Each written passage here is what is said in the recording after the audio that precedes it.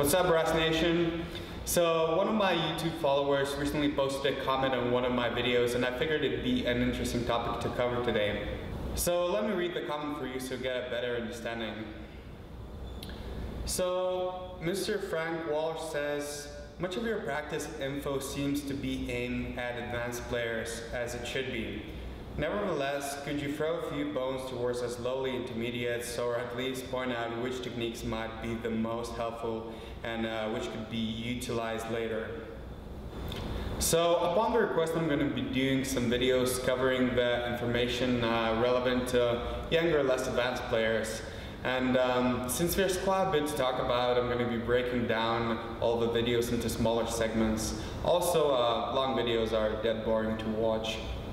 Let's start off by making one thing clear. Mastering any brass instrument consists of a two-part learning process, which is mastering the basic techniques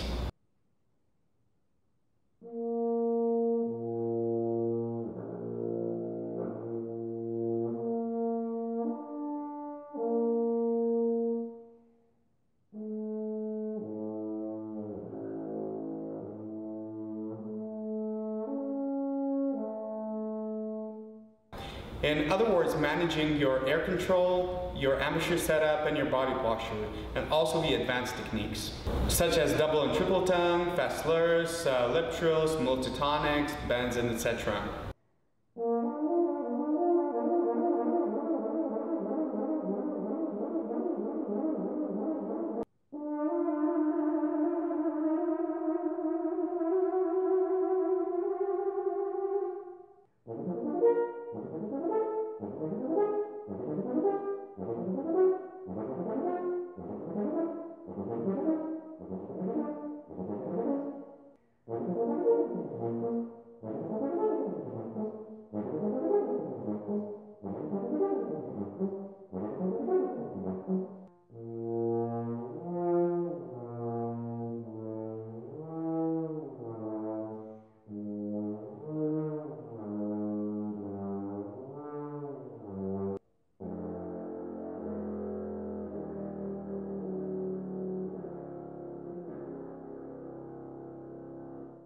The level of your basic techniques will determine how good can your advanced techniques, ability to play pieces, and anxiety control can get.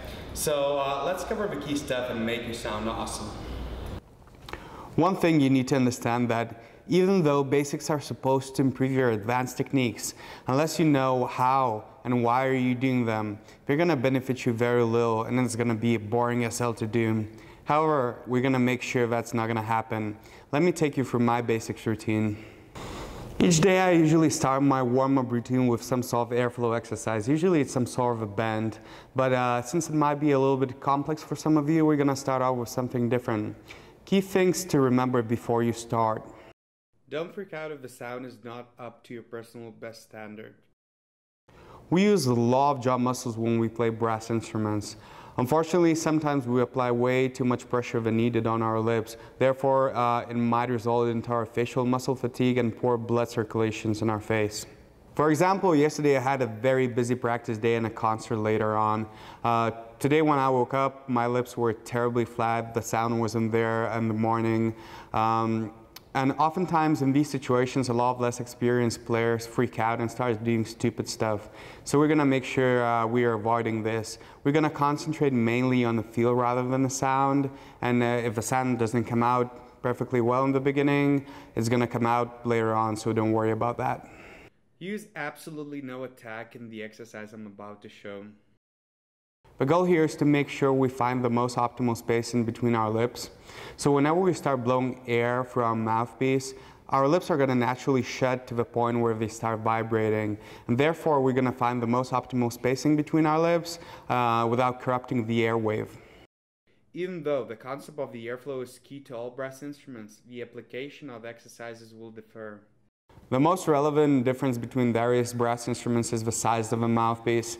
And even though baritone, trombone, etc. have similar mouthpiece size to the euphonium, if you try to play them in the exact same way, it's most likely going to sound terrible. It's mainly because the way euphonium is built, and it requires much slower airwave.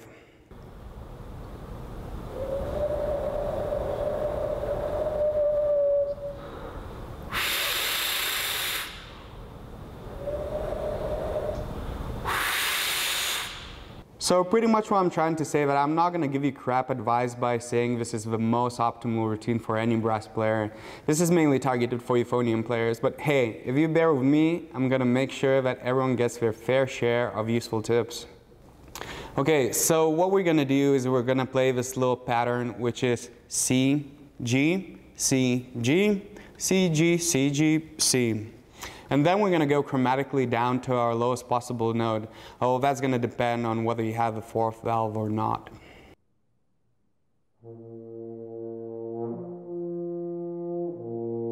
Imagine you're sitting in a chair just like I am at the moment. So I am in a very relaxed state. Well, guess what? You need to relax even more. And in order to make this work perfectly well, you have to be really focusing on the way the playing feels rather than focusing on sound for this moment. As soon as your face and neck will start tensing, the air will stop moving. So in order to make sure that doesn't happen, try and feel your fingers, your fingertips, your shoulders, your legs. These are very, very sensitive areas and easy to feel and control, rather than trying to feel your neck and face, which is not that easy to do. Muscles work intact, so as soon as one muscle tenses, all the muscle tense. So this is going to be very, very important, so listen carefully. You have to make sure that you keep your body completely still. The only thing moving is your lips. We have to make sure that the only thing that changes the note is the airflow and your tongue. This is going to make sure that you do not interfere with your airflow, therefore risking splitting the notes. As soon as playing the exercise starts feeling a little bit uncomfortable, take the instrument off your face, relax for a moment, give yourself a little break, and then continue. It is very important that you focus on a feel rather than sound at the moment. This is the key point of this exercise. You will notice shortly that when you continue on playing this exercise on a daily basis, it's going to become more and more easy to perform. And you're going to feel more relaxed. It's going to be feeling more natural. This is going to become a habit to you, a great habit. If you're relaxed enough, you should be able to get that slow, warm air wave.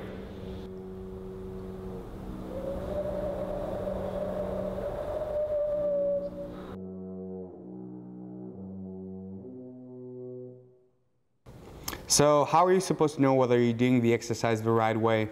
Well, if you're playing it correct and your air wave is correct, you're supposed to be feeling pretty much no break in between your intervals, or very little to none.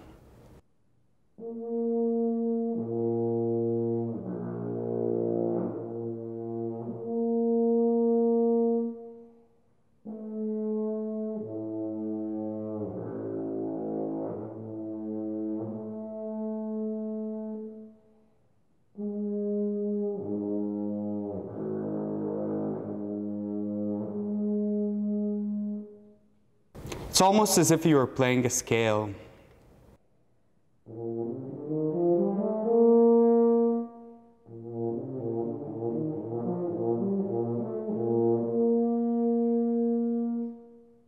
No gaps in between notes at all.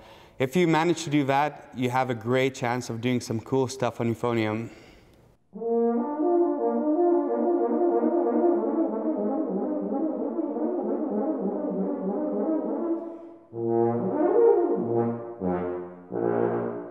However, learning how to completely relax and limit your body movement is just a piece of a puzzle when it comes to learning the airflow.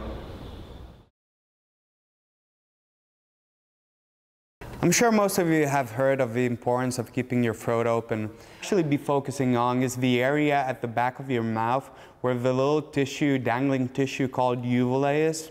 You see, the position of the Adam's apple is purely related to the positioning of your tongue.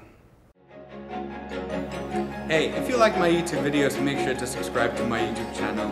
If you're interested in one-on-one lessons, I'm going to make sure to put my contact details below in the description box. Thanks for watching. Till the next time.